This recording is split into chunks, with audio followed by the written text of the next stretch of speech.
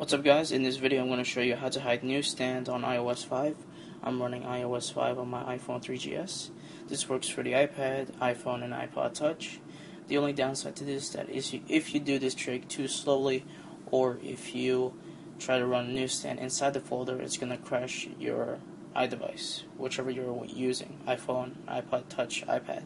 So the trick is to make a new folder, and within that time process, you're going to try to drag and drop Newsstand. Because if you try to drag and drop Newsstand on the top of another app to make a folder, it won't let you.